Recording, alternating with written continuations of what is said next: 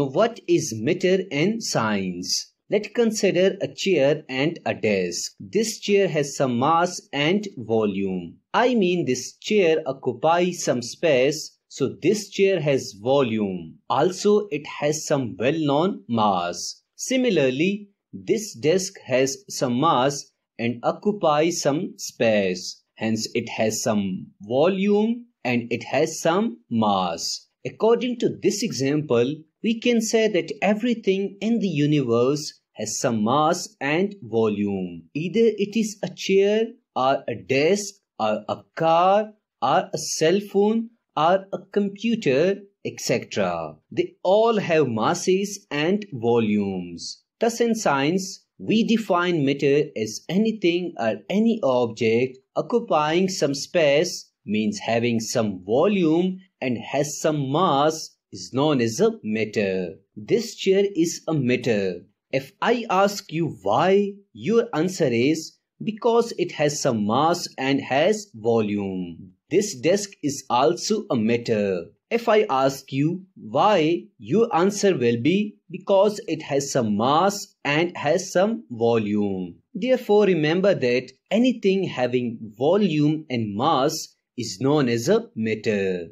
Now, what about states of matter? Well, there are three states of matter: solid, liquid, and gas. I will discuss all these three states of matter: solid, liquid, and gas. Firstly, let me teach you about solid. Usually, rigid objects are solids. For example, this cup. The first property of solid objects are that they have a definite shape. The shape of this cup is definite. Its shape doesn't change. Even if you carry it to the space, its shape would remain the same. Secondly, solids have definite volume. For instance, you can put specific amount of water or matter in this cup, and its volume will also remain the same even if you carry it to the space or anywhere.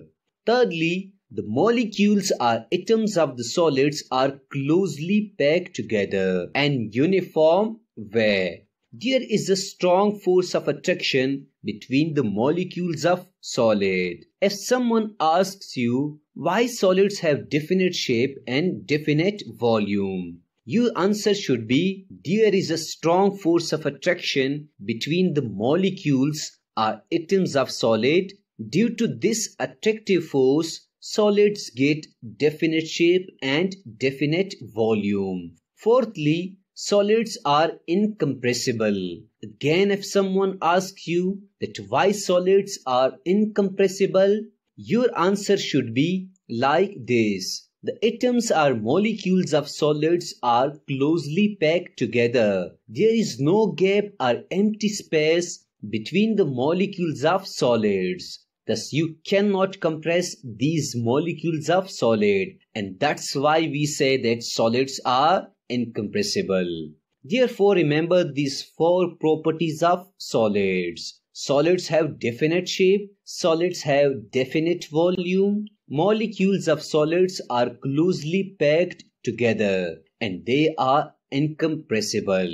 Now let me teach you the second state of matter, or liquid. Usually, liquids are flowing. For example, water, milk, and honey. The first property of liquid is that they have indefinite shape. Let's consider 1 liter water in this beaker. The shape of water or liquid in this object is rectangular. Now, if I put this water in the flask, its shape will be like trapezium. Similarly, if I put this water in this flat object, its shape will be like sphere or circular.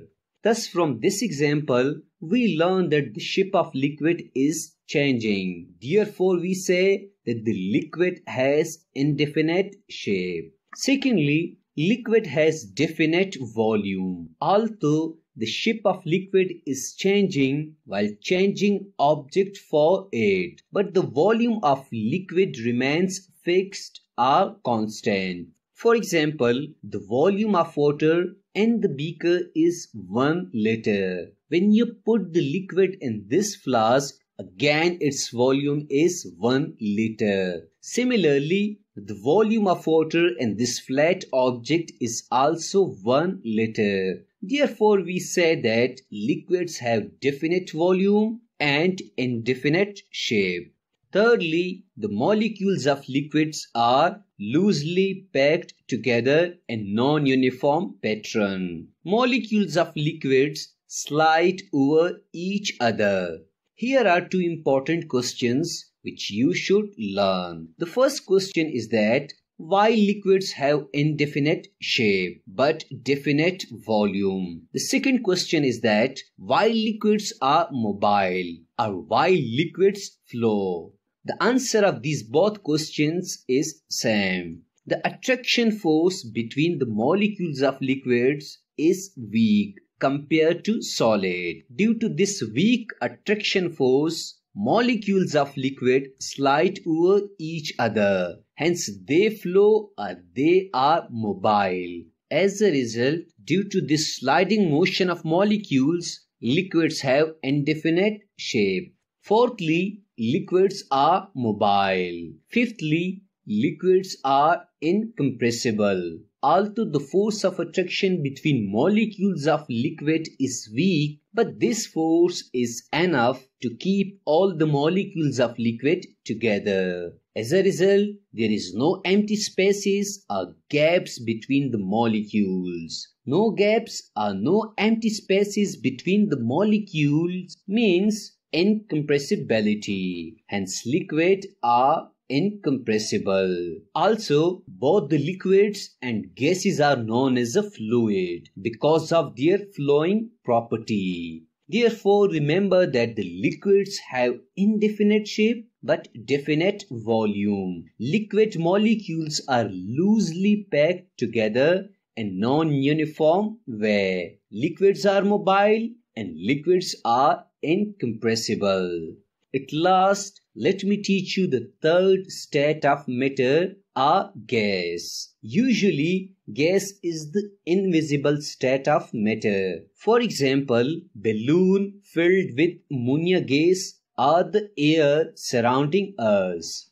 The first property you should learn about gas is that gases have indefinite shape. Secondly, gases have also indefinite volume. For example, consider that suddenly this balloon bursts down. What happens to the ammonia gas in this balloon? Well, all the ammonia gas will escape from it and it will mix up with the air surrounding us. Thus, both the shape and volume of ammonia gas changed. If you do not understand this example, let me give you another example. Consider a closed cylinder with a movable piston. Let there are 6 molecules of gas in this closed cylinder. Remember that the gas molecules are free to move. Thus, thirdly, the force of attraction between gas molecules are very weak. You can say negligible. Fourthly, gases are mobile, means they are freely moving. Fifthly, they are compressible. Now come to the main point. These 6 molecules of gas are freely moving within this cylinder, in this available space or in this available location. As I told you that force of attraction between gas molecules are negligible. Hence, there is large gap or empty spaces between gas molecules. Now, today we'll be learning about changes in the states of matter. Now you know there are 3 states of matter. There are solids, there are liquids, and there are gases. And you probably know that when a solid like ice turns into a liquid, we say that it's melting. And if a liquid like water turns back into a solid, we can say that it's freezing. But it turns out they're names for all of the other types of changes that can exist as well. If a liquid turns into a gas, like when you boil a pot of water, we say that the liquid is evaporating. This is an example of evaporation. There are also times when a gas will turn back into a liquid. If you've ever had a bottle of cold water, you see these little droplets of water form on the outside. This is happening because water vapor, or gas in the air, is turning back into a liquid because of the cold water inside of the bottle. We call this process when a gas turns back into a liquid condensation. There's one more example too. Believe it or not, but a solid can turn directly into a gas without ever having to be a liquid. This happens with dry ice, which is solid carbon dioxide. If you drop it in some water just to start the reaction, you can see that the carbon dioxide ice is turning directly into a gas. It's never becoming a liquid. Those solid chunks are switching directly into a gas. Now this process where a solid goes straight to a gas is called sublimation. Let's practice some of these together. If you ever wake up on a cold morning, you sometimes see that there's liquid water on the grass. This water comes from water gas or vapor in the air that's turning back into liquid water. What is it called when a gas turns back into a liquid? Well, we can see that that is called condensation. Here's another example. If you pour water on a dark surface on a hot day, you can watch it seem to disappear really quickly. That's because the liquid water is turning into water gas or vapor and vanishing into the air. What is it called when a liquid turns into a gas? Well, you can see that we call that evaporation. Finally, here's one more. When you have a cube of dry ice, solid carbon dioxide, it turns straight from a solid into a gas. What is it called when a solid turns into a gas? Well, when a solid turns directly into a gas, it's called sublimation. Now it's time for you to practice on your own. On cold days, you sometimes see droplets of water form on your window. What is happening to cause that?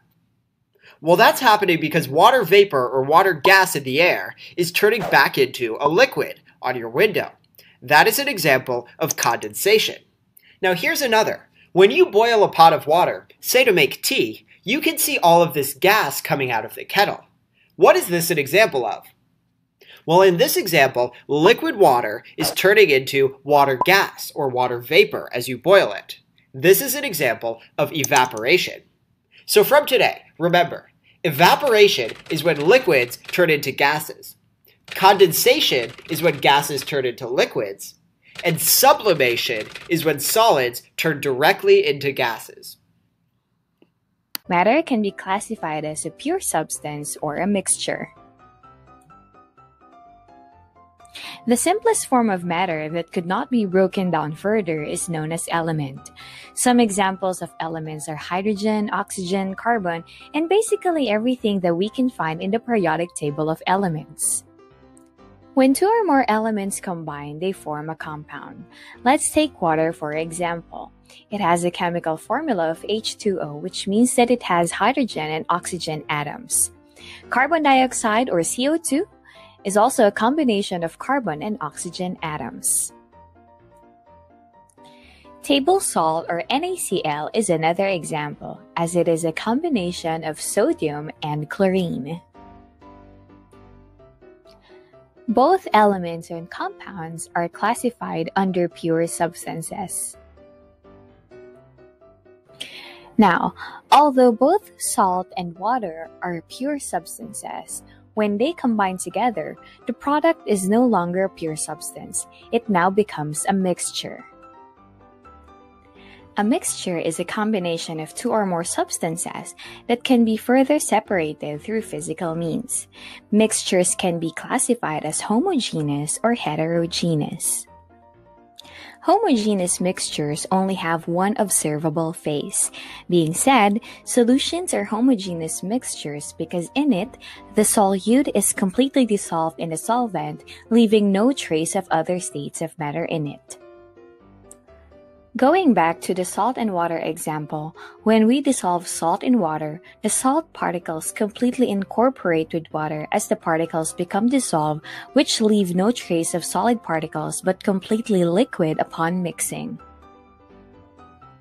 On the other hand, heterogeneous mixtures are the opposite. It is when substances combine but the phase is not uniform in the product. Mixing sand and water, for instance, does not make a totally uniform mixture since the sand particles can still be observed in water. Thus, it is a heterogeneous mixture. In this case, it is known as a suspension since particles get suspended at the bottom. However, there are some cases wherein the mixture shows uniformity on the outside, like blood. But microscopically, there are some particles that are not dissolved in the mixture. These are known as colloids. To recap all the things that we discussed in this lesson, please take a look at this flowchart.